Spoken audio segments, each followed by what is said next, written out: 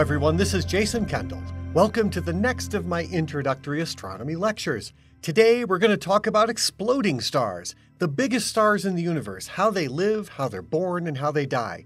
Again, let's review how a low-mass star like the Sun evolves from a protostar. The Sun will have a long main sequence lifespan of about 10 or 11 billion years. It will eventually spill over into a red giant and pump off its outer layers, forming a planetary nebula. This will reveal the core as a white dwarf. The images across the bottom catch this sequence in examples around the sky, starting with the star-forming region, named the Horsehead Nebula. Then, in the middle picture, we see images of both a globular cluster in the lower right and a beautiful open cluster in the upper left. Both are birthplaces of stars. Open clusters spread apart, and globular clusters remain tight forever. Finally, on the right is the Ring Nebula, which is a planetary nebula surrounding a tiny, tiny white dwarf. This stellar end state is the final destination for a star like the Sun. Well now, what about more massive stars? We're going to look at stars more massive than the Sun, at least 6 or 8 solar masses. This encompasses the hottest stars, which are the O and B type main sequence stars. Their extreme surface temperatures mean that their cores burn much hotter than our Sun. Consequently, they live extremely short lives compared to the Sun. In our main sequence phase, which you could see in the red box, they too burn hydrogen into helium in the core and build up an inert helium core, just like low-mass stars. The hydrogen burning occurs through a different process. It's not the low-temperature proton-proton chain, but through the carbon-nitrogen-oxygen cycle, or CNO cycle. This process requires much higher temperatures for these heavier elements to act as a catalyst. No matter the path, the main sequence is defined as a collection of stars whose main energy generation process is the fusion of hydrogen into helium. But the main sequence for massive stars lasts, at most, only about 10 million years before that helium core starts to burn and the star evolves off the main sequence. Here we see a sketch of an outline of our goals in this lecture. We want to know about the stars in the top 3 lines of this diagram. The most massive stars are across the top, with the boundary stars in the massive group just above the Sun-like stars. Note that these massive stars all start as blue supergiant main sequence stars. They're all fated to end in some kind of supernova, leaving behind some kind of hyper-compact stellar remnant like a neutron star or a black hole. In this video lecture, we'll look at the run-up to the supernova process after the stars depart from the main sequence. So let's look at one of the quintessential high-mass post-main sequence stars in the sky. You know it by sight. It's that red star above the belt of Orion, Betelgeuse. No, not the film starring Michael Keaton. It's a much older name arising from Arabic, meaning armpit of the giant. That's a great name. In this image, it's at the center of the trees. Another red giant star, Aldebaran, is off to the right. It's the brightest star on the horns of Taurus. Betelgeuse is a nearby supergiant red star in the constellation of Orion, and it's had a lot of news about it recently, so let's learn a little more about it. First, let's learn about its size. Here we see the inner terrestrial planets of our solar system in relative size. Mercury is a tiny spot, and Mars, the target of SpaceX's quest, is a world that has 1/3 the gravity of the Earth. Venus is about the size of the Earth, but it's not a hospitable place at all. Next, we zoom out to compare Earth to the Jovian planets. Uranus and Neptune are each about 4 times Earth's size, with Jupiter being about 10 times the Earth's diameter. Saturn's rings are almost as big as the Earth-Moon orbit.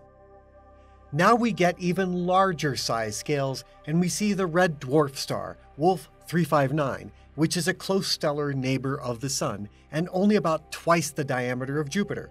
The Sun itself, red and mottled in the middle, is 10 times bigger than Jupiter's diameter. The brightest star in the sky, Sirius, is about twice the Sun's diameter. Then we venture into even larger red giant stars. Pollux of the Gemini twins is 5 or so times bigger than Sirius. Arcturus in Bootes the Hunter is 3 times that, with the Eye of Taurus, Aldebaran, twice that size. Zooming out even further, Rigel, another bright star of Orion, is about Aldebaran's size, but is a blue giant star. But Antares, the heart of the scorpion, is enormous, over a dozen times the size of Rigel. Betelgeuse tops them all at 770 times the diameter of the Sun, or 77,000 times the diameter of Earth. Betelgeuse also isn't a typical star. We think of the Sun as having a clearly defined photosphere, and we only see the wispy corona during an eclipse. But Betelgeuse is an amorphous, blobby, wibbly-wobbly, burbly cauldron. It's about 5 astronomical units in radius. Our Sun is so large that 1 million planet Earths could fit inside it, but Betelgeuse is so large that 2 billion suns could fit inside it. Its atmosphere can be seen and observed to extend out to about 30 astronomical units, which is the orbit of Neptune. And by the way, this beautiful artwork was done by El Casada at the European Southern Observatory. If you look at different wavelengths of light, you'll see a different extent. For example, the ALMA array, which studies the skies at millimeter wavelengths of light, measures Betelgeuse to be about 1,400 times the diameter of the Sun. This image of Betelgeuse was taken in 2017 and shows it to not be completely spherical in appearance. That's mostly a trick of the brightness variations, but Betelgeuse, like the Sun, is known to have mass ejections and is known to vary in brightness in ways that would be startling if the Sun did likewise. When you think about this size, you naturally wonder about how much stuff makes up the star. Betelgeuse is thought to be somewhere around 20 times the mass of the Sun. Parallactic measurements show it to be about 150 or 160 parsecs away, or about 550 light-years. Given its apparent brightness, its known physical size, and its distance, we can calculate its luminosity. It's over 120,000 times more luminous than the Sun. For comparison, the Sun's output is about 4 times 10 to the 26th watts, and all of human civilization produces 20 times 10 to the 12th watts. So all of Earth's power output would be just one fleeting flare of Betelgeuse. Or, if you really wish to think about it, it's about 1.6 times 10 to the 18th human civilization power output. That's what HCPO means here. As for the spectral type, it is listed in the SIMBAD database as an M1 or M2, 1A or 1B. The M is its general Morgan-Keenan type, with the 1 or 2 meaning it's on the hottest end of that type. The 1A or 1B means it's a luminous supergiant star. In the simplest terms, the MK type is classified based on the overall appearance of the spectrum. The luminosity class is based on the widths of the spectral lines. Denser stars with a higher surface gravity have pronounced pressure broadening of the spectral lines. The gravity, and therefore the pressure, on the surface of a giant star is much lower than it is on a dwarf star. This is because the giant's radius is so much greater than the dwarf's for the same mass. This means that the widths of the line in the spectrum are interpreted as luminosity effects, allowing a luminosity class to be assigned purely by examining the spectrum. Here we see a spectrum taken by a talented astronomer, Olivier Gard, back in 2019 from his observatory in the Rhône Alps in France. We can clearly see the red end of the spectrum dominates all the emission. The large dips are absorption features due to, among other things, dust surrounding the star. There are also cool molecular transitions embedded throughout. The spectrum is indicative of an early M-type star with a supergiant luminosity class. Just for reference, here we see an HR diagram showing the location of the M-type stars. We also see the band of supergiants, which is on the extreme red end. Let's backtrack a bit. How exactly do we know its size? Theoretically, if we can determine a star's total luminosity and its surface temperature, we can use the Stefan-Boltzmann law to get its radius, if we assume a simple spherical surface emitting uniformly. We'll see that this is tricky to apply to Betelgeuse.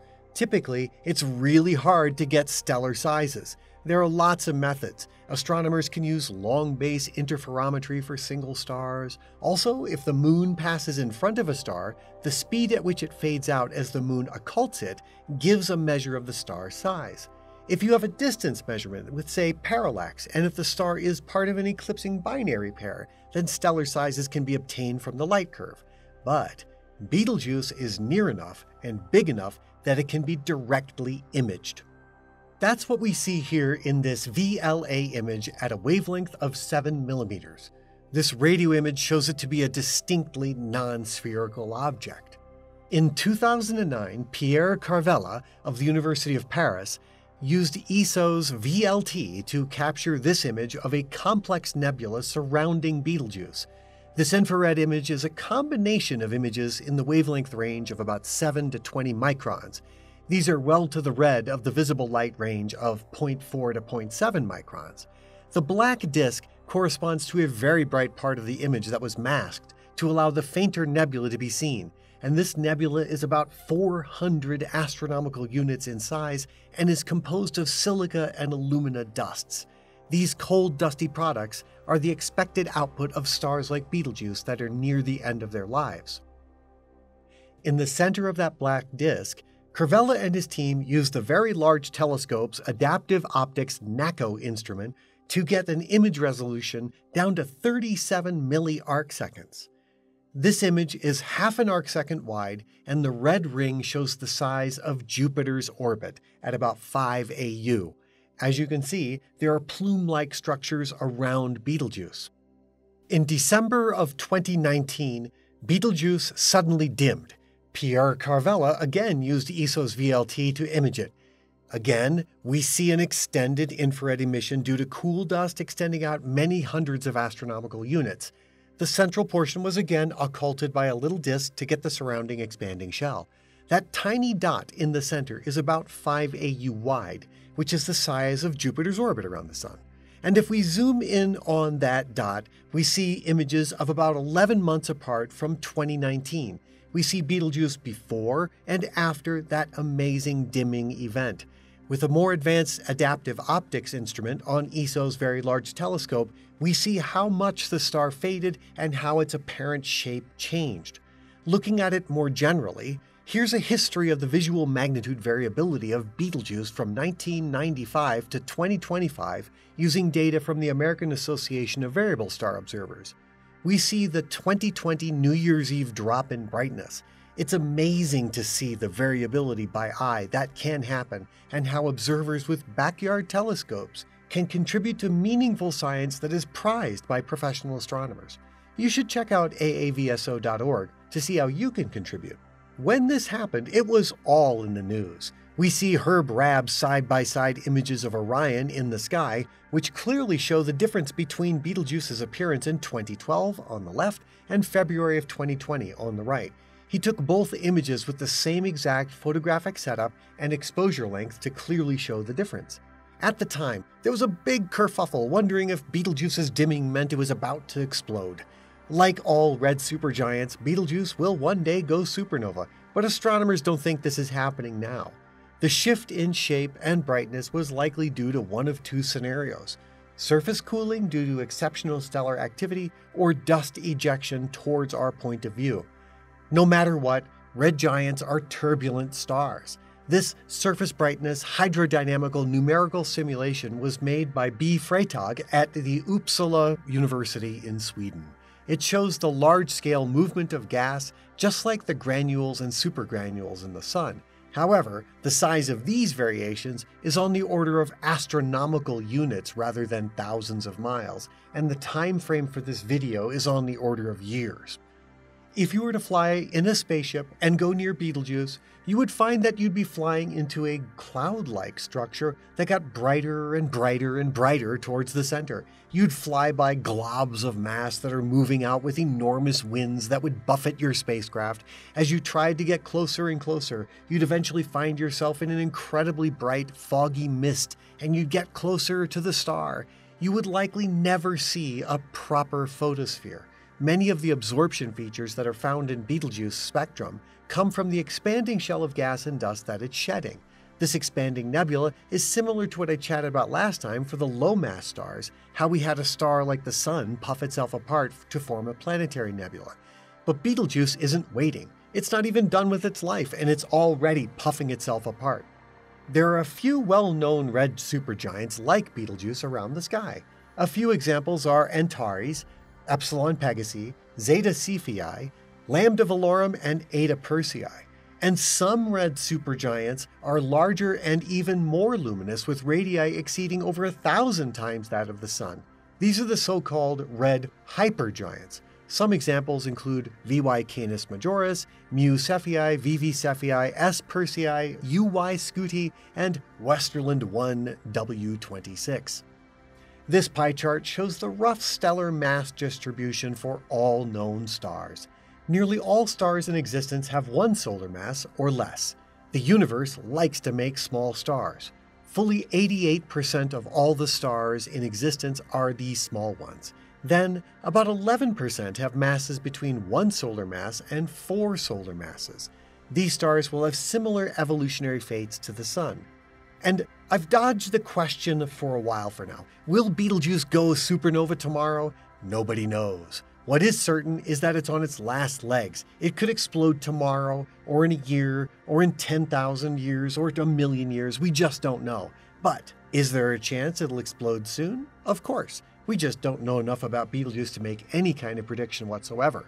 And it's one of these massive stars that remains in this pie chart.